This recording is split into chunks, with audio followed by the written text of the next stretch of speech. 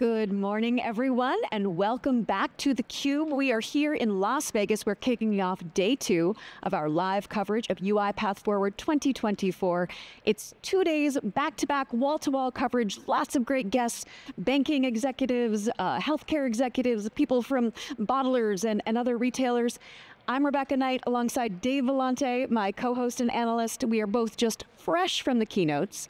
Bobby Patrick and Mary Tetlow, of course, as the MCs of the event, but we also just heard from Craig Leclerc of Forrester Research, who has a new book out. I'm curious to hear your thoughts. I just want to talk about last night. No, that's actually, you're right. Earth, Wind, and Fire. Was, like, they were on fire. I was so impressed. Guys, Earth, Wind, and Fire, come on. They were... The crew is whooping it up for those at home. If you like to funkify, if you like that kind of music, horns, I felt cool just being near those guys. Yeah. Didn't you know what I mean? It was just like coolness emanated throughout the day. They were having so much fun. What a great choice of a band by, I presume, Mary. I was right behind Mary. She was on the dance floor all night. She said, Keynote, I had a problem. I couldn't sit still. And that was true. I was just really thrilled because that's my kind That's your jam. That's your jam. That is definitely my kind of music. Yes. Our Power and Funkify with Earth, Wind, and Fire. And there were 3 original band members there. And they were tight. They were really, really tight. I mean, those guys are in their 70s.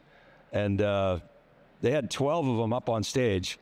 One white dude he was getting into it. It was fantastic. I mean, really awesome. Yeah, well, hey, the UiPath, they throw a great party. They do. They do indeed. And I like that they have their the concert, the big event on Tuesday night. Yeah. During, the event, so you can attend because I'm always getting out of here on a red eye, and customers, they like to keep people here, but it's really good, I think, that they do that during the event. HPE does that too. It's energizing because and then it gives people this shared experience of fun and excitement. And I think that's a really good point, that to make it while the show is still going on. Hey, we're here to have fun. And they don't start the keynote until 9 o'clock, which is cool. Exactly. Even though we're up at 4. Indeed, we are. East Coast. East time. So to the keynote. So Bobby Patrick, I thought, did a really good job this morning. He kind of laid out. He said 5 takeaways from day 1, so I wanted to sort of touch on it. So the first one is single agents are not that interesting. I mean, George and I wrote about that along with Scott Hebner just recently. We really don't think, single agents, single co-pilots are that interesting. We think they're pretty, early days and rudimentary. It's the dial-up of agentic, if you will. And I like this term swarm. We've used it a lot. I've used it a lot personally. He said he heard it, around, so others are using it as well. Something that's new to me, at least I hadn't really thought through it. And Daniel talked about this on our discussion yesterday, Rebecca. Agents cannot be trusted. You don't want to give your credentials to an LLM. Certainly we know that. But what's new is the guardrails, the guardians of the agents are going to be humans. That makes sense, but also robots. Right. I thought that was interesting, and I want to test that a little bit with some of the customers. But it makes sense. I mean, robots are deterministic. You say, do this, and they do it, and that's all they do. And to the extent that you can secure them and govern them, which UiPath has shown that they can do. But it is absolutely correct that it's reliant on the security and that you can trust that these are, in fact, secure. Right. So if robots get hacked, and I haven't heard of robots getting hacked, so I don't know how. I mean, APIs are sort of somewhat vulnerable, and robots sometimes interact with APIs, but maybe they're pulling data. So let's poke at that a little bit. But it's an interesting positioning in my view. And then this 4th point was agentic orchestration is the conductor, the governor across agents, robots, people, models, and scale. Totally agree with that. Yeah. UiPath's building out an agent control framework, which is, I think, a very high value piece of real estate. And then for UiPath Pro devs, automation devs, and citizen devs, will give a seamless transition. Don't really love that word seamless. That's been overused. Seamless transition to build agents. Agent Builder lands in 45 days. So that's cool. It's not like next year at Forward 8 we'll be introducing, we'll be announcing GA. You're talking 45 days, so that's good. And you get started now, autopilot for everyone for free. UiPath has always done a good job, Rebecca, of having a freemium model. Prior to UiPath, you had to call for pricing. Hey, I want to do, a trial. And they'd send us an army of salespeople in and try to get commitments and arm twist you. UiPath is like, look, here's essentially a community edition. Go play with it. Right. That's how they won. One of the reasons they won in RPA was because they had that mentality, and they had a great product, but they made it really easy. In fact, I remember when we first heard about UiPath, we went through a process. George Gilbert participated, Peter Burris, and I think James Kobielus, to download the UiPath Commute Free Edition and get it up and running, and they did. They tried to do the same thing with, I think it was Automation Anywhere and Blue Prism and somebody else. And it was like, we saw the full body experience of salespeople calling. Well, let's set up a meeting and talk about how you can get access and what kind of commitment. We're like, all right, we get it.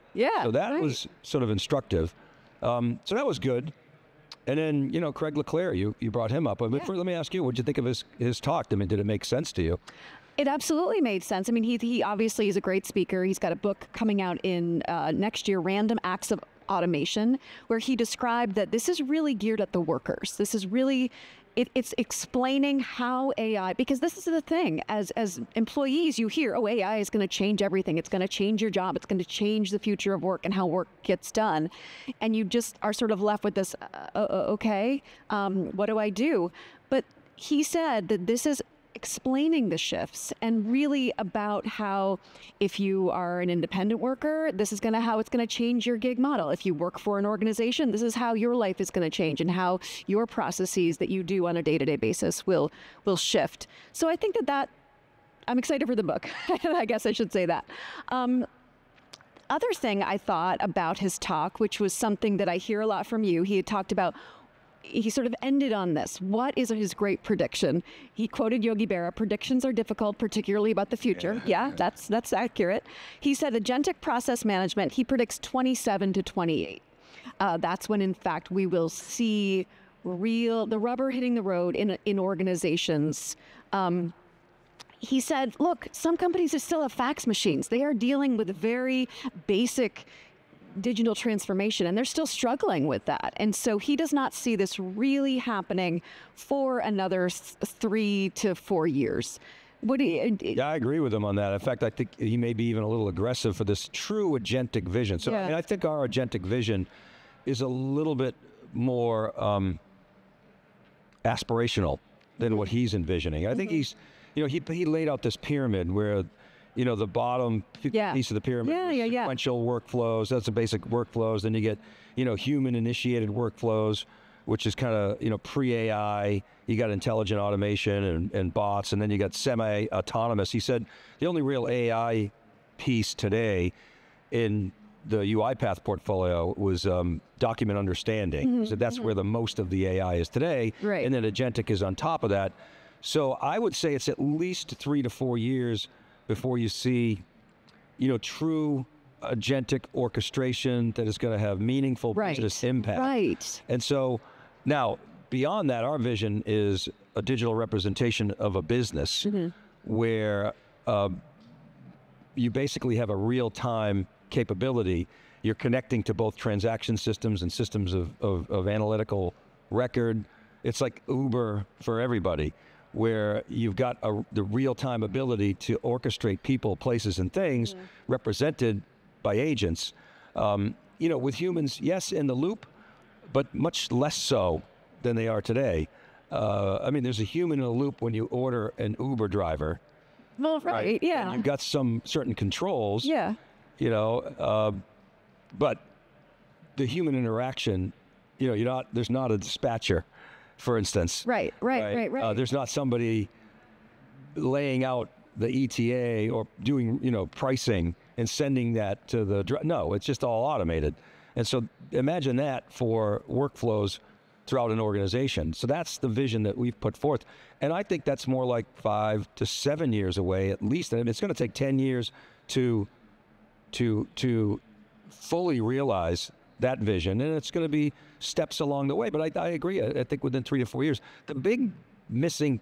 So one of the things he said was you're going to have 8 billion people that are not going to have to I got the quote. Yeah, great. Over the next 5, 10 to 15 years, 8 billion people will say goodbye to a complex web of mobile apps, sites, and databases as AI dissolves the friction between humans and technology.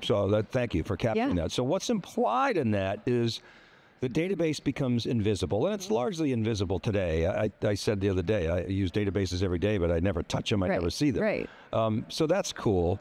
I was sure, it's interesting, because I sort of laid that out to Daniel yesterday. He's like, I don't know about that. We still use command line interfaces, and you can't use natural language for everything. But what Craig's forecast there, his prediction, presupposes is that within Salesforce and ServiceNow and Oracle and Palantir and all these other ISVs, that they don't sort of fence off their apps. Mm-hmm. So we've built stovepipes of application functionality. And the history of this industry suggests that that could continue unless a company like UiPath can cut across and build an abstraction layer that can work with those stovepipes, but also create incremental value on top. Now, what's going to likely happen in the near term is you've got such lock-in with the application vendor, and people are comfortable with those processes. Yes. So to imagine reinventing everything such that you don't even see those sort of locked-in processes anymore. Rather, you're using a company like UiPath to abstract those away. I love the vision. Yeah. I love it too, and here's why I'm optimistic about it, that it will dissolve in the silos, because in our consumer lives, it will, because we're going to demand it. We're going to say, no, I can't deal with all these sports apps anymore. I need something much more seamless. And we know the technology is there. And I think that a lot of more consumer companies are going to have to face our demands. And because we're going to then expect it in our personal lives, if we go to work and we have to deal with all these different silos and systems that don't play well together, I think I'm optimistic that let's game be this. changes. All right. Okay. So, think. You remember you heard last week Uber is thinking about buying Expedia, and the positive case on that is they'll build a super app. Yep. And to your point that you just made, you want a super app. I do. So the counter to that is there will be certain apps that you're still going to want to use the app. I'll give you an example. Airline apps. Airline apps are pretty good. And if JetBlue comes up with some tile thing and they release it before the super app gets a hold of it, you're going to want access to the JetBlue I need my app. status. So they're going to have some functionality. Yeah. And I think the same thing could potentially happen in the enterprise, where Salesforce maybe not a great example because they've never been terrific at integrating Slack and Tableau. Right, all these, right. But they're working on it, and they're working hard on it. But take Salesforce, or Oracle's maybe a better example, where all those Fusion apps, they took 10 or 11 years to actually integrate all the, the Siebel and the PeopleSofts and all the NetSuites, all the other apps that they bought. Charles Phillips was responsible for all that, our friend of theCUBE. But Larry insisted on building Fusion and orchestrating those things. So why is that important? Because if you're inside of Oracle, you're going to have better performance, you're going to probably have better security, you're going to have certain features that are always going to be better than the super app. Okay, so you're trading off the best of breed functionality for that suite. And that's an age-old tug of war inside the tech business, and they both win. Right, so you're going to have a market, in my opinion. The way it's going to evolve is you're never going to eliminate those stovepipes. I think there's just too much control by the ISVs that they can add value where the super app won't be able to. But to your point, the market will demand greater simplicity, and for those companies like UiPath that can deliver that, I think they'll do very, very well, and they'll pick up a really meaningful fair share of the market. Okay, well, we're gonna bring this idea to Craig, see what he thinks. We've got a lot of great guests today. We've got many UiPath executives, of course, but also people from PwC and SAP and Eversource. So I want to also mention, so UiPath had its investor meeting. Okay, all right. With the sell side analysts. I think it was yesterday, and the reaction was positive, although the stock didn't react positively. But that doesn't mean it could have been the sentiment from the market, which is, finally, not going up every day. But here's the deal: Act 1 to Act 2. So what the market wants to see from ISVs like UiPath is proof that they can actually do what Daniel said last year at Forward, which is we are making AI an advantage for us because we have the capabilities, the underlying plumbing. I call it plumbing, that's not his word, but we have the underlying capabilities that we've built up for over a decade, and we're going to leverage that and be a winner in AI. Now, you don't see companies like UiPath, and they're not alone. Take MongoDB, for example, who has put forth aspirations about AI. They're not automatically getting the AI uplift like an NVIDIA is, okay, or even to a certain extent, but these are picks and shovel companies: NVIDIA, Broadcom, AMD, Qualcomm, interesting, ARM, interesting. There's a little battle going on between Qualcomm and ARM, but it's basically those picks and shovel infrastructure. It's like Cisco during the internet days. Those are the ones that are getting the big tailwinds, and the LLM vendors, who we have no idea how they're going to make money, but their valuations are going through the roof. The market is not going to reward companies like UiPath until they can prove that they can take advantage, that Act 2 is actually going to be productive for them. Going to drive new revenue growth. It's going to drive new profitability and new free cash flow. So the market is taking a wait and see, which is prudent. But I think that UiPath has a really great opportunity here to turn Act 2 into a really great business. Okay. So that's kind of my take on Okay. things. Well, we're going to dive into all of that and more today on theCUBE. I'm looking forward to it. Great. Thank you. I hope you will stay tuned to theCUBE's live coverage of UiPath Forward 2024. You're watching theCUBE, the leader in enterprise tech news and analysis.